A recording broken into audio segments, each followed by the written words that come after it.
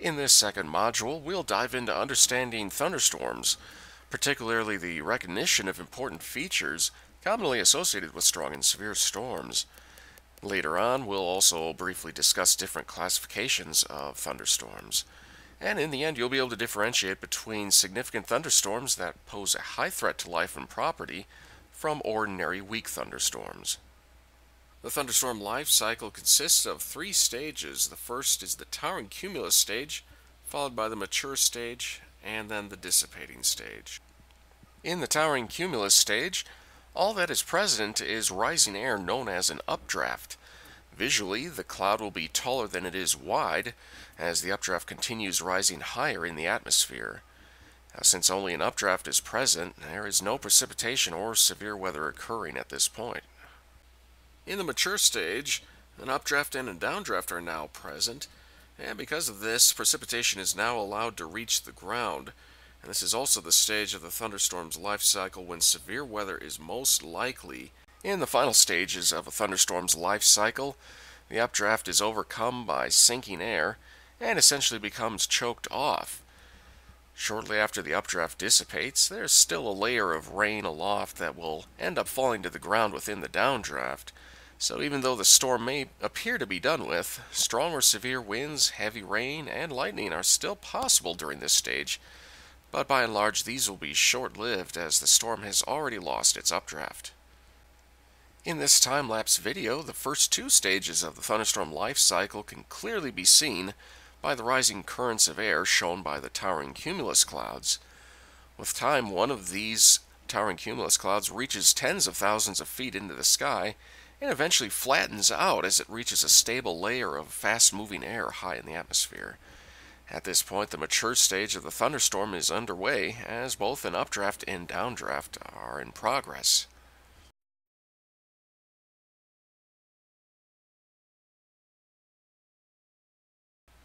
So now that we understand the life cycle of a thunderstorm, let's look at some of the most common features associated with storms.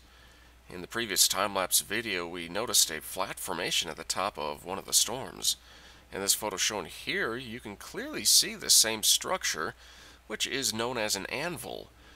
Now, nearly all thunderstorms have anvils, and these result when the updraft reaches a stable layer of air that prevents it from rising any higher. Below the anvil, you can notice these cauliflower-like clouds stacked up, which denote the main updraft of the storm. Also present in this example is a downdraft, although it's a bit hard to see in this photo, but it is located to the left of the updraft here. And from afar, you can usually notice downdrafts by streaks of rain or hail falling to the ground. And depending on how well the thunderstorm is organized, sometimes you may see a stair-stepping of towering cumulus clouds that are attached to the main updraft. Now, this escalator of clouds is known as a flanking line, and usually accompanies well-organized thunderstorms. So if you were outside looking at a thunderstorm in the distance, how might you know which way the storm is moving? Well, provided you can see the anvil, most storms will move toward the direction of the tip of the anvil. This is because stronger winds aloft in the atmosphere blow the anvil downwind, while the upwind side of the anvil is oftentimes squared off. In this photo, we are looking north at a storm, and based on the pointy long end of the anvil, we know the storm is likely moving from left to right, or easterly in this case. Now, the only drawback to this rule of inferring storm motion from the anvil is that rotating storms, otherwise known as supercells, will oftentimes have motions that deviate from the winds aloft. Now, before we move into recognizing clues of severe thunderstorms, we need to first know exactly what a severe thunderstorm is. Well, a severe thunderstorm is classified as having any or all of the following: hail of at least 1 inch in diameter or larger, winds of 58 miles per hour or greater, or a tornado. Okay, now that we know what a severe thunderstorm is, let's look at some telltale signs of severe thunderstorms. From afar, a severe thunderstorm will often feature an overshooting top located above the anvil.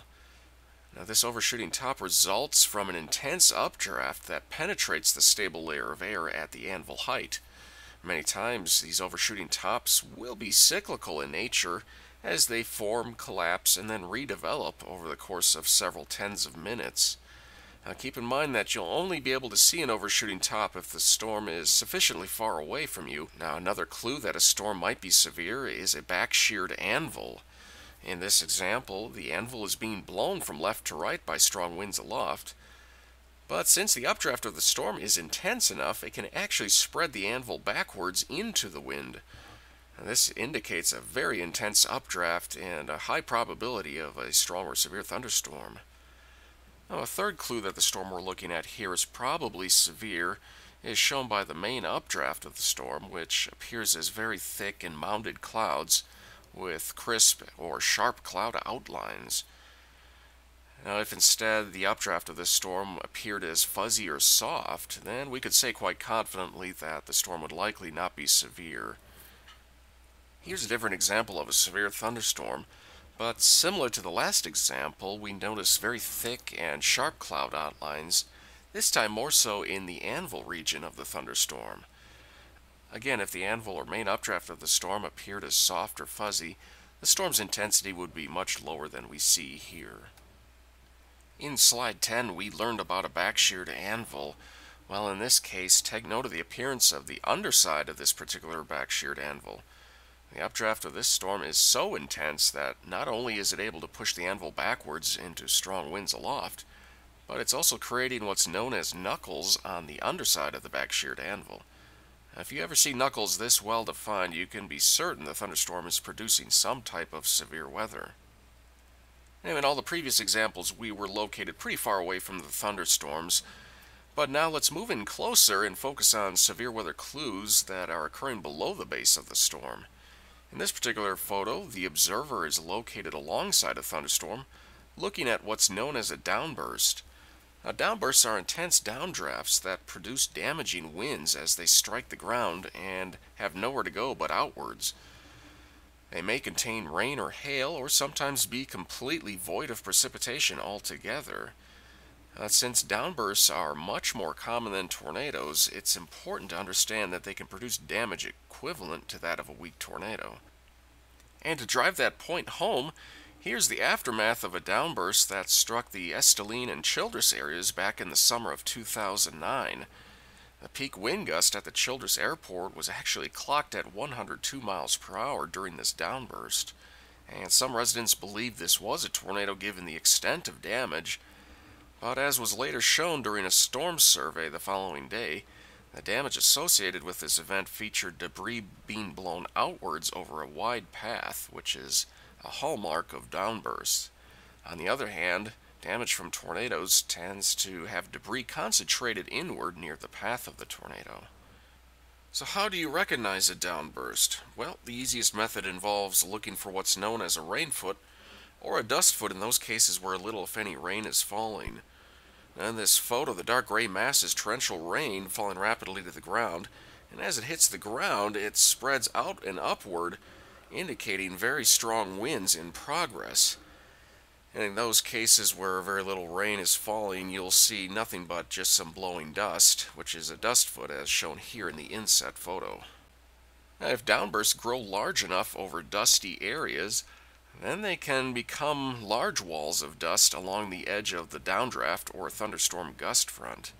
Now, meteorologists call these walls of dirt haboobs, and here in the National Weather Service Lubbock forecast area, many times each year we see haboobs of various sizes and intensities, and visibility can fall to near zero with wind speeds easily over 60 miles per hour, so these are some very dangerous storms that residents and certainly storm spotters need to be aware of.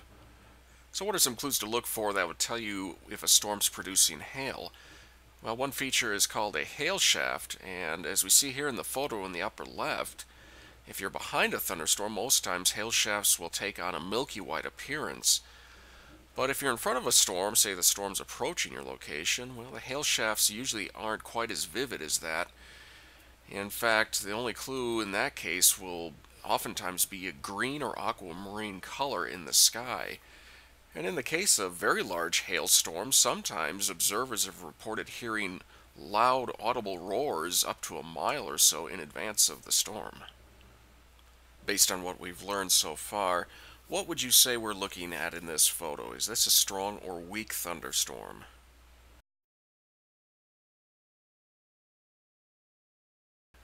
Look closely at this photograph and decide for yourself if you see anything that would lead you to believe this is a severe thunderstorm.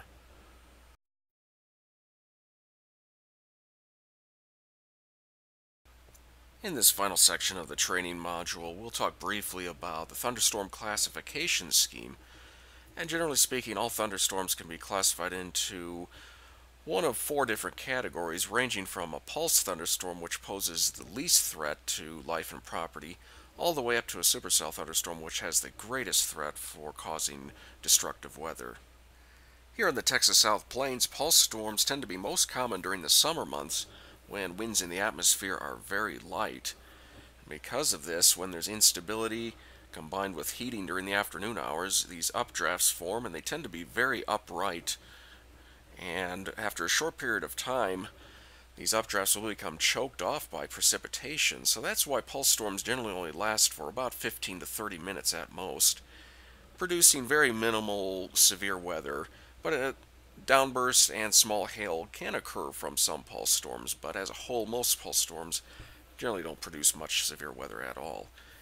And more importantly, these storms are very small in aerial coverage, perhaps only 1 to 3 miles wide at most. So thunderstorms that have more than one updraft and downdraft we call multicell cluster storms. Now, these storms are more organized than pulse storms and can last from 30 minutes to a couple hours and cover an area several miles wide. These storms, since they're more organized, can produce damaging winds, large hail up to about golf ball size, flash flooding, and even some brief tornadoes. So similar to multicell cluster storms, a multicell line is literally just multicell thunderstorms arranged in a line, and these can extend from a couple miles wide up to several hundred miles in size and last for several hours. Commonly, squall lines are found along fast-moving cold fronts and even some dry lines. And squall lines, they are quite notorious at producing damaging winds, oftentimes right along the leading edge of the thunderstorm gust front. And that's why if you see a squall line, it's important to remember the key phrase, the worst is first, and that means the worst wind, hail, and even heavy rains will be right at the leading edge of the storm. And last but certainly not least are supercell thunderstorms. Now, unlike the other storm classifications we've seen, what makes these different is that their updraft has persistent rotation. And because of that rotation, these storms are rather notorious for producing tornadoes.